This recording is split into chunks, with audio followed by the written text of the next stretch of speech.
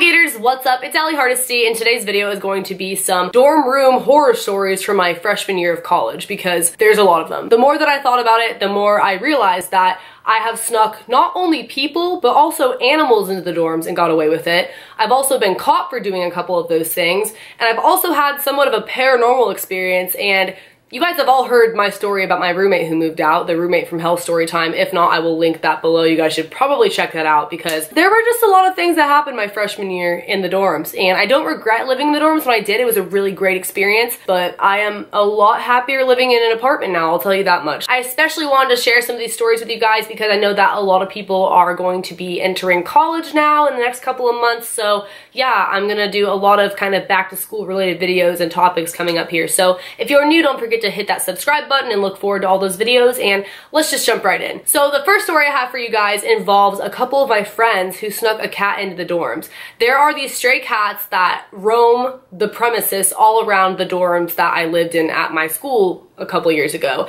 and they're stray cats, but I think people feed them or something because either way they stick around. And so I had these two friends who were roommates that always were trying to get this one cat to follow them inside, and one day they were successful and it did. So this cat followed them into their dorm room, and they kept it there for like a few days consecutively. Like it slept in there, it ate in there, everything. They took care of it. And one day I was in their room visiting them, and I took a picture of the cat for my Snapchat story and posted it. And when I went back to my dorm later on, I had the administrator people, like the campus safety dorm people who basically make sure you're not doing anything that's against the rules, knock on my door and ask me if I was holding a cat in my dorm, like if I had a cat in there. And I knew like right away that the person who snitched and like told the people was my old roommate. I could just tell by who viewed my story and all that, and she was just the type of person to do that. So I was like really annoyed because I just wanted to put it on my story. Maybe that wasn't the smartest thing for me to do, but regardless, it wasn't in my room, it was in somebody else's room. But you couldn't tell by the Snapchat because all the dorms look pretty similar, you know? So they searched my room. There was like 3 people searching my room. Like they took this so seriously. They looked through my underwear drawer, which was like this blue container that was like, it was big enough where it could have held a cat in theory, but like it wasn't. It was literally just my underwear. And so this like 40-year-old lady is like going through my underwear drawer and she's asking if the cat's in there. And I'm like, no, like, you can keep going through my underwear drawer, like there's no cat in there, I promise. And so they went in my bunk bed, they went everywhere. They like looked my room up and down, and like thank God I didn't have something bad in there because they would have found it. Like I'm a good kid, I wasn't smuggling drugs, but if I was, they would have found it because they went through my entire room. So when they leave, they tell me I'm fine, but they're gonna be watching me and all this stuff because they heard I had a cat. And I'm like, no, okay, yeah, I don't have the cat, I haven't seen the cat, whatever. They leave. I quickly delete the picture off my story, and I never posted a picture of that cat again when my friends snuck it in because I didn't want to get them in trouble. And I think they were spooked out of ever doing it again too. I'm not sure if they really held the cat in their room after that or not. But yeah, that story isn't that crazy because I wasn't the one who snuck it in and I didn't really get caught technically either. But this next one takes it up a whole nother notch. I snuck a dog into the dorms for 2 weeks. It lived with us for 2 consecutive weeks in my dorm room and my friend's, who was also one of the owners of this dog. So if you guys are familiar with My Dog Was Kidnapped story time and Kidnapping My Dog Back from the Kidnapper story time, it was literally like Cruella de Vil. Like this girl stole our dog out of our friend's apartment. But long story short, there was this Chihuahua that we basically rescued because it had a really bad home, and so we wanted to take care of it and do what we could, which probably wasn't the most responsible idea we've ever had because it was like 6 broke college students who half of us lived in the dorms and the other half had just gotten an apartment where dogs weren't allowed. But hey, we wanted to take care of that dog because it probably would have died if we didn't rescue it and we didn't take it from that person who was giving it away. So when we got her, we were kind of like, what do we do now? Like we have nowhere to hold her. Like where is her home gonna be? You know what I mean? And she was an infant. She couldn't even bark yet. She was like a very new puppy. And so we went, we got her food, we got her everything she needed. We got her pee pads where she could like go to the bathroom on, and we set her up in Katie's dorm room. So she didn't have a roommate at the time, I didn't either, so this worked out pretty well, and she was like our little stowaway puppy. So when Katie would go to class, she would come into my room, Bailey, our dog, that was our dog's name, and Bailey would stay with me. And then when I was in class, she would be in Katie's room. So we took turns taking care of this dog. And then things got complicated when we both had class at the same time because then our dog had nowhere to go. We didn't trust other people with her because we didn't know who was a snitch. And already like so many people in the dorms knew we had this dog because everyone wanted to come pet her and like see her and stuff. So we would get random people knocking on our door like, hey, can I come meet the Chihuahua? And we're like, what Chihuahua? Like making sure they're not a snitch, and they'd be like, no, like I really just want to pet your dog, and we'd be like, okay. So we didn't trust other people to take care of her when we were both in class. Katie actually ended up bringing Bailey to class with her, like in her purse a couple times. It was so sketchy. We shouldn't have done it, but we were just trying to do what we could to take care of our pet. And I tried to convince Katie into like letting us put her up for like a better home, you know, someone else to take her off our hands, but she refused. It had to be a joint decision between like all 6 of us. I ended up not even really being like the main owner in the end at all, because it never like lived with me full time, because Katie ended up moving into the apartment with all the other owners, and then they got a thing saying that Bailey was an anxiety dog, so they were able to have her there and stuff, and then I was just in the dorms, and I don't really even see her now. But up until Katie moved out of the dorms with Bailey, she was literally living in the dorms for 2 weeks. I have no idea how we got away with that. And it got really sketch when she learned how to bark, because after like the first week or so, she started to like yip. Like, you know how Chihuahuas, they're like, yeah. Like their barks are really specific. You can't blame that on anything else. Like that's a literal dog. And if we would have got caught, we would have got our dorm deposit taken away for like emergencies and stuff like that. And I would have not had a place to live also. So that brings me to our next story, which is me sneaking in some people. And I guess I'll tell this story first. So I had this boyfriend my freshman year of college, and we had been together since high school. I've mentioned him in a lot of my other story times, and we broke up during my freshman year.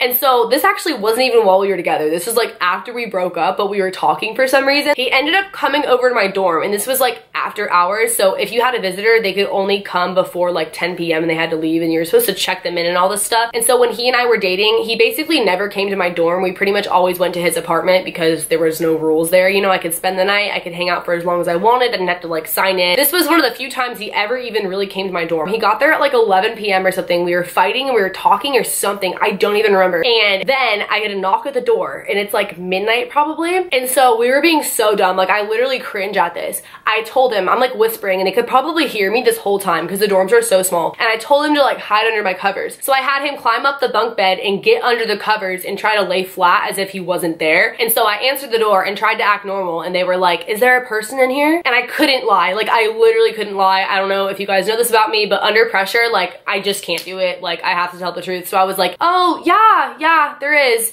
And then he popped his head up and he tried to like act casual, like he was asleep or something. It was so dumb. He was like, oh, hi. Like we were both acting so sus, like trying to cover up the fact that he was like in my room after hours. Wasn't even that serious, but they took it like really seriously. Like it was a big against the rules thing, you know? And they were like, he needs to leave now. We saw his truck. He left his truck like right outside, and he has this really big truck, and it was probably really obvious that it didn't belong to anyone who lived at the dorm. So pretty sure they figured out he was in my room because we were being loud, or the security cameras. I don't even know, but he had to leave, and I got a warning from that.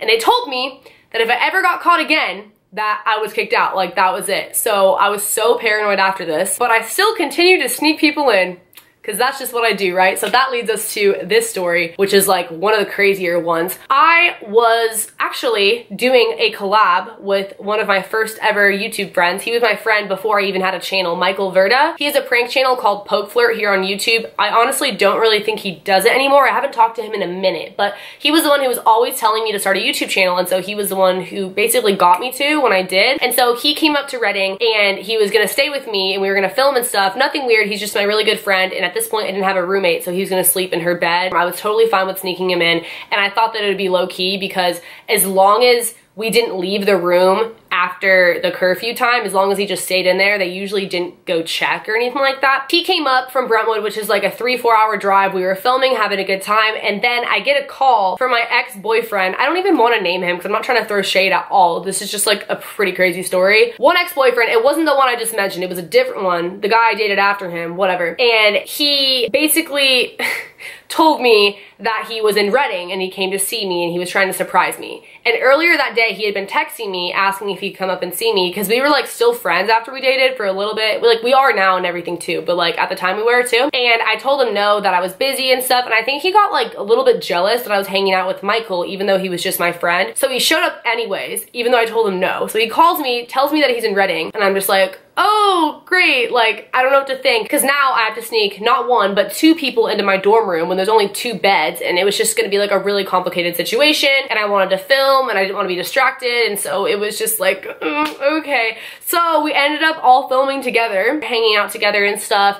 And then when it came time for bed, he slept in the bed with me because I wasn't gonna make him sleep with Michael or Michael sleep with me, you know, he was my ex-boyfriend, whatever, we were just sleeping. And then Michael slept in the other bed. But my ex, who was like in the bed with me or whatever, he like wouldn't freaking go to bed. He was just like trying to tickle me and be weird and like annoying. And I was like, stop, like I need to go to bed. Like I have to wake up early tomorrow. I had a bunch of homework and I was just exhausted. And he didn't want to go to bed. He was not tired. And so he's telling me he has a handle in his truck, like a handle of alcohol, and he really wants to drink. And I'm like, no, go to bed. And he keeps bothering me about it. And he's telling me that he wants to go get it. And I'm like, no, they'll see you on the security cameras. So if you're gonna go to that extent, I'll just go get it for you. Like I'm not gonna drink. I'm gonna go to bed. I'm tired. Michael's already asleep at this point in the other bed, but I'll go get it for you if this means you'll shut up, because he would not stop bothering me and I was getting really agitated. So I left my dorm, I went to his truck, I got the alcohol for him, came back in the room, and he's like, okay, I'm just gonna take a couple shots and then I'll go to bed. And I was like, fine. I didn't care. I was like, whatever. But it was kind of weird because it was like, I'm asleep, Michael's asleep, like why do you just want to drink by yourself, you know? But I guess he was really bored. And so I'm asleep, Michael's asleep, and he's just up alone drinking, like watching Netflix or something on my computer. And so I wake up like an hour later and he looks at me and I don't even want to go to detail, but he was just like basically very, very intoxicated. He was just getting really emotional. I think he even started crying. I don't know. He was just like not in his right mind, you know, like he obviously drank a lot. And I'm like, how much did you drink? So he holds up the bottle and literally like probably more than half of it was gone. Like he drank that all by himself. So I'm like, okay, you need to go to bed. Like come back up here. Let's just go to sleep. Okay. And he's like, all right. So he gets back up, lays down for a second. So I close my eyes and then he gets directly back up, walks down the stairs, like the little ladder thing down to like the main floor where he's not on the bunk bed anymore, and grabs the trash can and starts throwing up.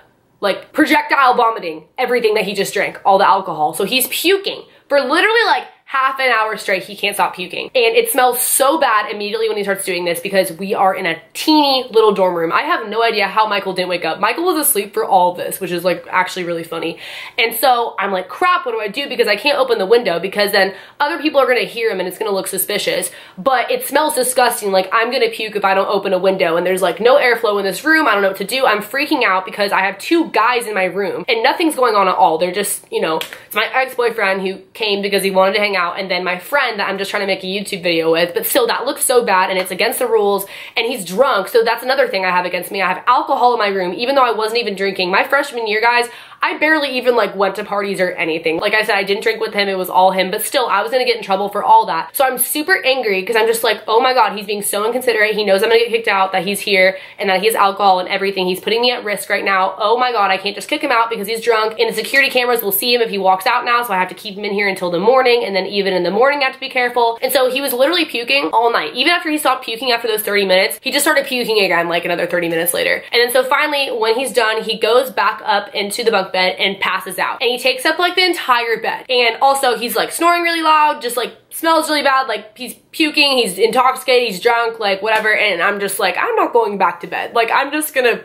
stay up all night. I was pissed. I literally sat in the dorm chair and just contemplated all my life decisions and was so angry. I tried to do my homework, but I couldn't do it because I couldn't focus and it smelled so bad, and I was trying not to wake either of them up, and he was snoring really loud too. I felt like honestly other people were gonna hear him just from that. They didn't hear him throwing up. There was just like so much going on, like so many risks I had, and I was stressed the hell out. And I'm even more mad at the fact that I didn't even invite him up here. Like he literally just showed up and stuff, which was fine. Like we were friends, but like I was pissed because they lived like 4 hours away, and like I just didn't have an apartment at the time like I do now where, you know, people could just stay on a whim like that. It was different because I was risking a bunch of stuff. So I stayed up the entire night just like literally sitting there until it was maybe like 8 in the morning and the sun was out. Michael didn't even know what happened all night because he was literally slept throughout that whole entire thing. So I wake them both up and I'm like, hey guys, time to get up. We need to start our day. I don't want to get in trouble right now. So they both get out of bed, and when he gets out of bed, like my ex, the one who had gotten sick, he comes back down and then he starts puking in the other trash can.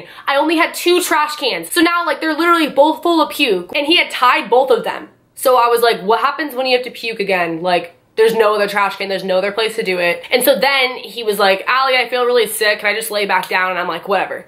Like, what am I gonna do? You're just gonna throw up on the carpet or something next. I was stressing out and I was just so mad. And this was Super Bowl Sunday. So I was supposed to go to a Super Bowl party this day. I was so pissed because I ended up missing it because I ended up sleeping the entire day when they did leave because I didn't get any sleep that whole night. And I felt bad because Michael and I didn't really get to film like we wanted to. We actually filmed one video that day where we were sitting on a park bench that's way back on my channel. I think we were talking about moving across the country and like dealing with high school cliques or something. It was like random. I don't know. I just started my channel like literally when this happened. And so he didn't leave, the one who threw up, my ex. He didn't leave until like 6 o'clock at night or something. Like he was there the whole day sleeping and trying to feel better. I went and I got him Gatorade, I got him all the stuff. I was trying to get him out of there and he just like wouldn't sober up.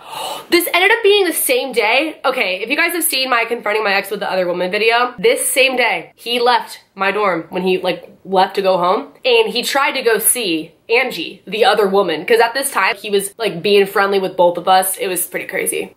So yeah, that's what happened. But this story isn't even about that. It's the fact that I could have got kicked out and in so much trouble for doing all of those things. But you live and you learn, right? This next story is completely different than all the ones I just told. It's kind of a paranormal story and it's gonna be hard to get you guys to understand what it was like because a lot of it was in my head. Like I was super paranoid, but to this day, this is like one of the scariest things ever to me was how this all went down. So I was on the phone with my best friend, Matt, and at the time we used to talk on the phone like every single night before bed. We'd talk for hours and just have like really deep conversation. And so we got on the subject of like, this is gonna sound dumb, but like Illuminati and like Freemasons and the world ending and like the government, like literally the deepest like conspiracy theories you could honestly think of. And like, it was legit. It wasn't even like a joke. Like we were talking about all this stuff and we finally got to a point where he was saying, you know, like, I'm honestly gonna sound like a lunatic trying to explain this, but it's whatever. So he was basically telling me that if the world does end and all this stuff, that I could come stay with him at his great uncle, who was a Freemason's cabin in the woods, which was like underground. They had food there. They were like basically preparing for the end of the world. And he was like, if the end of the world happens, like you can come with me and all this stuff.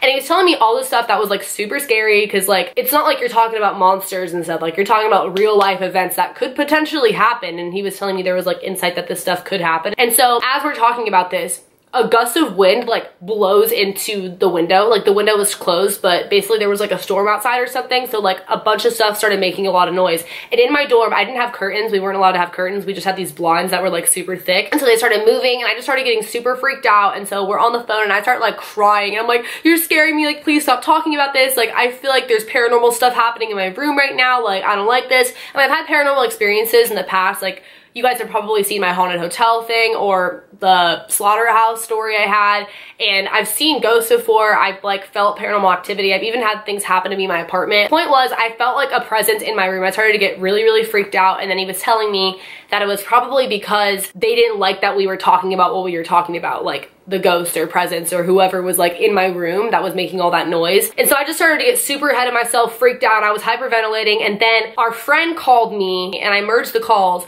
and I'm crying to both of them and I was like, Matt scared me, like he told me this, I'm so freaked out, I don't know what to do. And I'm reciting like the whole thing, like I'm telling him everything that Matt said and then how I'm feeling. I sound like an actual crazy person. I'm getting myself so worked up. And the friend who called me, the friend that he was with, actually recorded me saying all this and he has it voice noted in his phone. I wonder if I can get my hands on that. If I can, I will import that in the video right now, but if I can't, then just use your imagination. I was literally like speaking gibberish. I was just like, then the world's gonna end and there's a ghost in my room and then the window's shaking and like I'm crying and like the world's gonna die and then we're gonna go live in an underground cabin in the woods underground where there's food rationed and blah blah blah blah. Like I was just like on one, dude, and I was getting so freaked out just from everything at once. Like I can't explain like the way I felt in this dorm. It was super creepy because I live in there alone. I didn't have a roommate anymore, and in the dead of the night like that, like it's pretty freaking spooky, honestly. I don't know if it was in my head because I was convincing myself because of what we were talking about or because it was really there and I felt it before because it felt the same exact way, but I was just getting super, super freaked out to the point where I actually ended up calling my friend down the hall to come in my room and like get me because I had to use the bathroom, but I was too scared to like get down from my bunk if no one was there. Even being on the phone with my friend, I was like way too scared to like move or anything because I don't know, have you guys ever had bad dreams and you like get up and scream and run away or something? Because like for me, whenever I have a bad dream or experience, I get like frozen. Like I get scared where I don't want to move. So I ended up having to call my friend to come to my dorm, like down the hall, so she could escort me to the bathroom because I was too scared to get down from my bunk by myself. But anyways, that was just something I remember living in the dorms that happened that was pretty cray cray. I'm sure there have been a lot of other experiences that I just forgot to mention in this video. So if you guys want a part 2, be sure to let me know by giving this one a big thumbs up. Comment below letting me know what you thought of all these experiences overall, which one you thought was the funniest and or the craziest. If you are new, don't forget to subscribe to my channel and turn on my post notifications by hitting that bell button right next to the subscription box. Follow my social medias. I will have those on the screen for you guys. I also have a Patreon if you guys want to check that out, where I post videos early, do exclusive photo shoots, you have access to my private Snapchat, etc. And I will see you guys in the next video. Later, alligators. Bye.